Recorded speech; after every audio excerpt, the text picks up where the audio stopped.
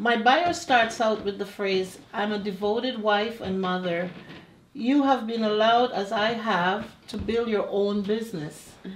Work in the public eye, all the while with the support of your husband and your children. Yes. Yeah. It is becoming more prevalent today, correct? Would you say? Yeah, definitely. Exactly. How do you rationalize the phrase, first in the way that your family supports you, then in the way that you support them? People have often asked me about, my family and about balance and having this job, or whether we're starting a company or the job I have now, or and then 3 kids and a husband. How do you balance all that? And I say to them quite candidly, I don't balance it. And I remember once my daughter having to do this school interview, and she asked me the question, Mommy, how do you create a work-life balance? Right. And I like to be authentic, and Yes. so I said to her, honey, when you balance something, how much do you give each thing? She said, well, 50, 50, Right. 50, 50% each. And I said, that's correct.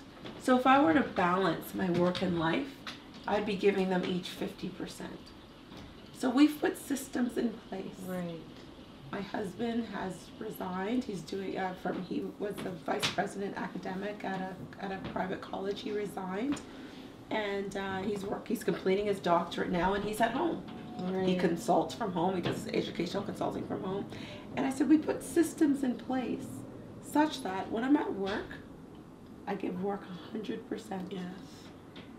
And I don't have to think about you because Daddy's here. Yes. You have your chart with all your chores. You have Yes. all the things that you need to do to make sure that Remember everything chips is in, running smoothly. Yes. And then so what I do now is then when I get home, I shift.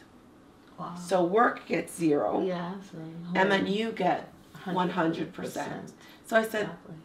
there's no work-life balance. Otherwise, I'm unfair to my clients and well, if at my job, my clients or my constituents, Yes. or I'm unfair to you.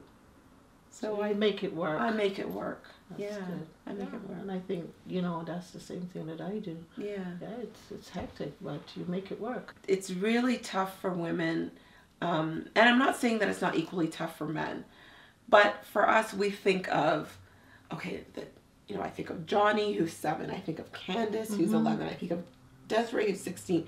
I think of them individually, what they need today, Exactly. and over the next All 4 the years. needs are different, yeah. Right? So I'm thinking of the next 4 years. I'm thinking of my husband, what is he now and over the next 4 years, and how we're going to adjust. And me, do I want to miss some stuff because I'm in Ottawa more than I'm in Whitby? Right. So I'm going to miss some stuff. Am I okay with missing that stuff? What is going to happen with John? And all of these things are going through my head. It is a lot. What is the next 4 years? Okay, he's 7 now. He's going to be 11 when what could happen between 7 and 11? Desiree's going to be going off to university. Okay, that's not fine. And Candace is going to. And then all these things are going through, and then I go, oh, yeah, I guess I could still do it. It works. You take it just like one day at a time. And, one day at a time. The prioritize Rolling what's Stone important. gathers no doubt. Exactly. I just keep going. And with constant communication, it can get done. And we live in a technologically savvy world texting where I could communicate, Skype, FaceTime. Yes. I could be in instant communication with them, and I'm very privileged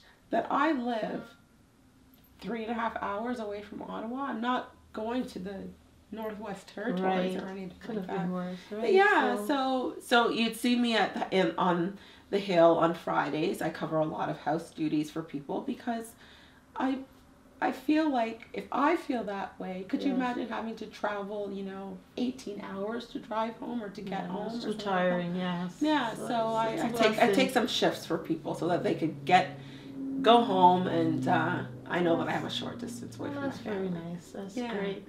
Well, thank you very much for your time. Oh my goodness, thank you so much. It's been a great interview. We appreciate it. On behalf of SMJ Magazine, we thank you. Oh, thank you.